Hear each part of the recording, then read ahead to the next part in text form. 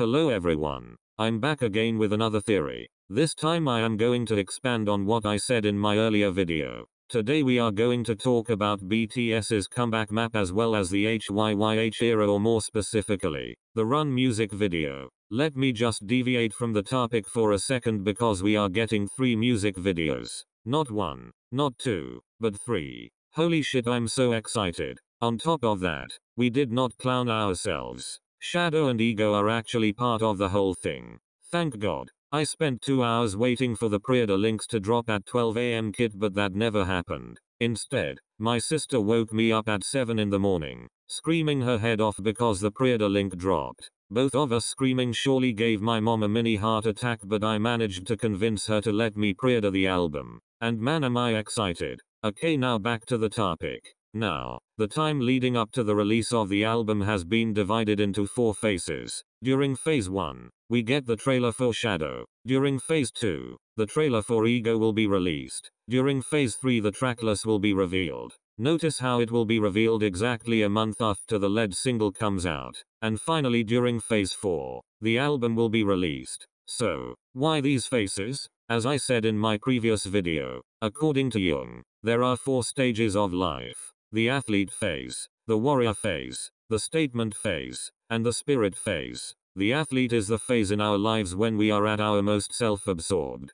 Of the 4 stages, it tends to be the least mature. It is characterized by being obsessed with our physical bodies and appearance. The athlete phase can be narcissistic, critical, or even both. Moving forward in our lives, we reach the warrior phase. This is where we begin to take on responsibilities and get the desire to conquer the world. We start to formulate objectives that we want to accomplish, and the vanity of the athlete phase begins to fade. The warrior phase is really characterized by the struggles in our lives that early adulthood can throw at us. When the warrior phase in our lives is coming to an end, we find ourselves asking, what have I done for others? Your focus shifts from your personal achievements to accomplishing goals based on improving other people's lives. The last stage is the spiritual stage. According to Jung, this will be the last stage of our life. A stage where we realize that none of those 3 stages are really who and what we are. We realize we are more than our body. We are more than our possessions,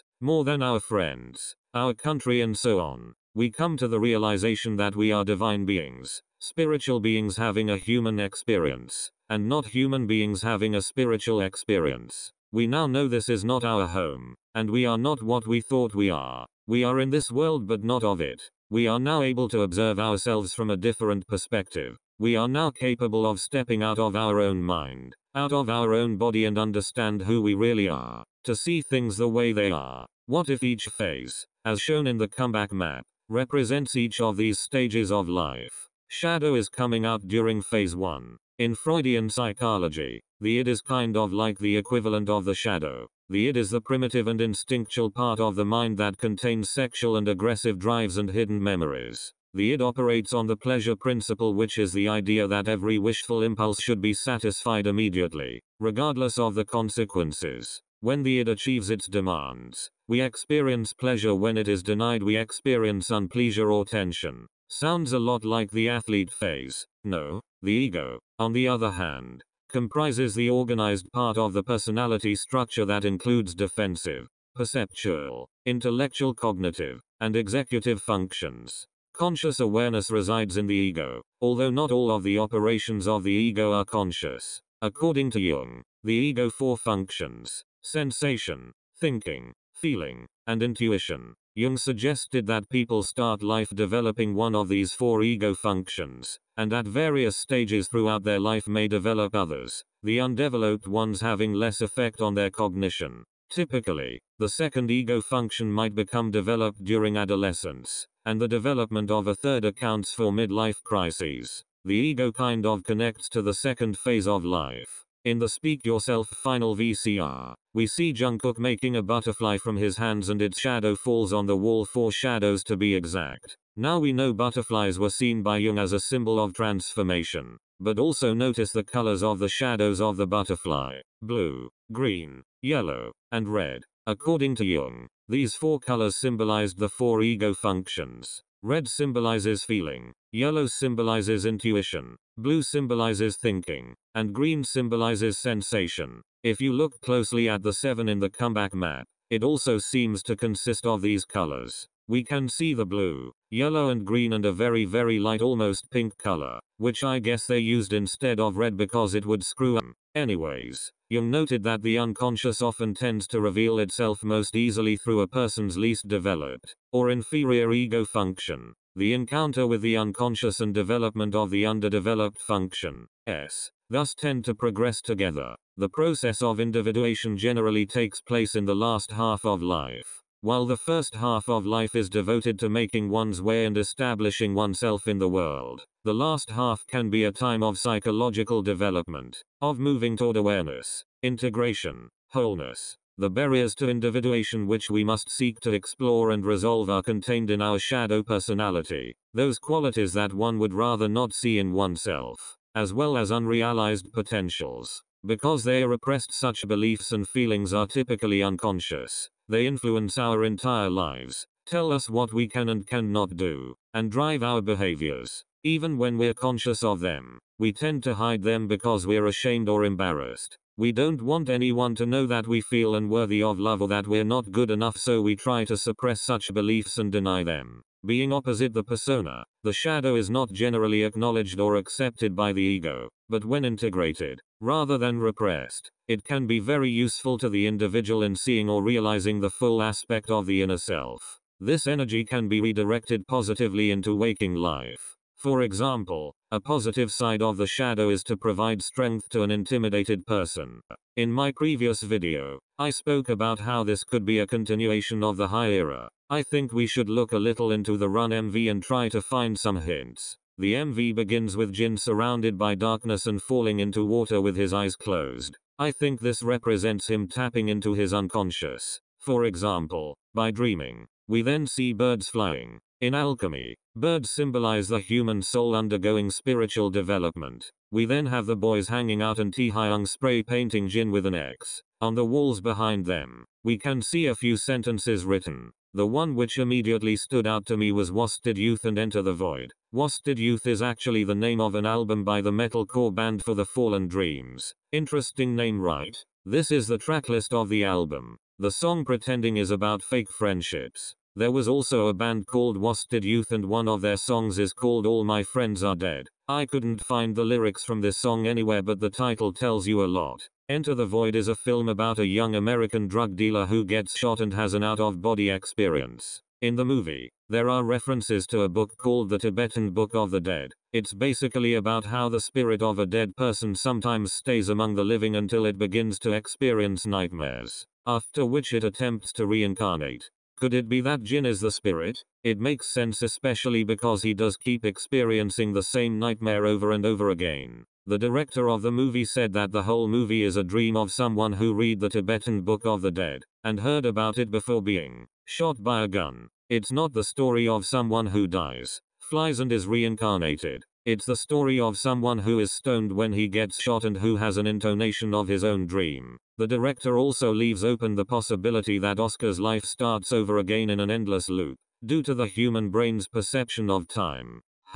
Interesting. This idea of eternal recurrence has also been addressed by Friedrich Nietzsche in his book Thus Spoke Zarathustra. Everything straight lies. All truth is crooked. Time itself is a circle. This, along with the symbols of time like clocks and the hourglass we have seen, is also quite interesting. In the Run MV, we also see a card with a butterfly on it. This is also a recurring symbol. We have seen it a lot in the VCRs recently. The colors Tai uses while vandalizing are also interesting. We see blue, yellow, red and green, which are the colors related to the 4 ego functions. Now look at this picture carefully. When I was watching the Run MV and saw this, I almost had a heart attack. Yeah, that's correct. We see the word ego written on the wall of the photo booth.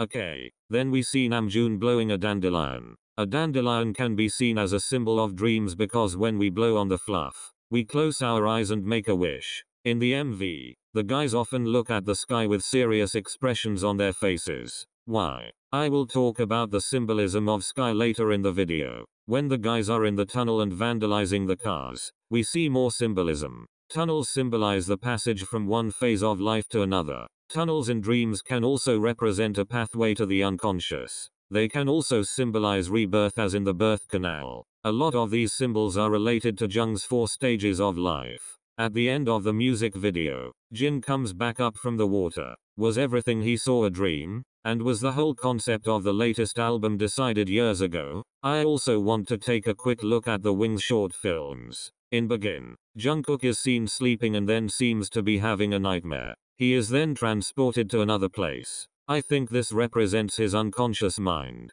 As usual, we see symbols like birds, fire, and water, rain. Next, we have lie. It seems that Jimin, too, is in a place that represents his unconscious, as we see him fall into the bathtub, similarly to the way Jin fell into the water in the Run MV, and then he is transported to another place. In fact, it seems like every member is actually either dreaming or somehow present in their unconscious mind. In Stigma, we also see Tai in a dark place. Similarly in Reflection and Mama, the boys seem to access their unconscious. In Awake, we see Jin standing in front of a painting of a word. Now the wallpaper here is interesting. The creature on the wallpaper is Abraxas, who I spoke about in my previous video. Abraxas is representative of the driving forces of individuation, as he contains dualities or opposites within him, like the persona and the shadow, good and bad, etc. Jin also seems be in his unconscious mind. However, unlike the others, he seems to be aware of the fact that he is not in reality.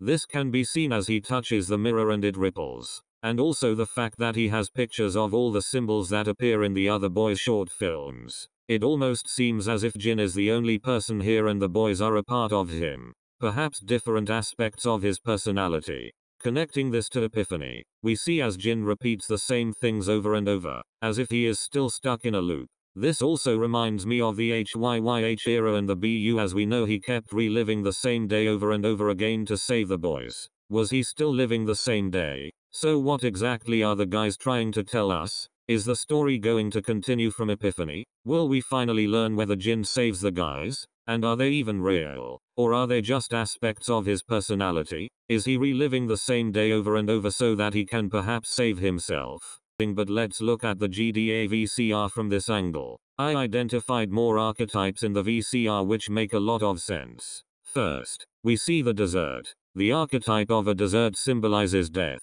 weakness, and hopelessness. Next we see Namjoon with the Thysus, indicating that he represents Dionysus. Many believed Dionysus and Hades, the god of the underworld, to be the same. Dionysus not only represents gluttony, irrationality, and extravagance, but also death.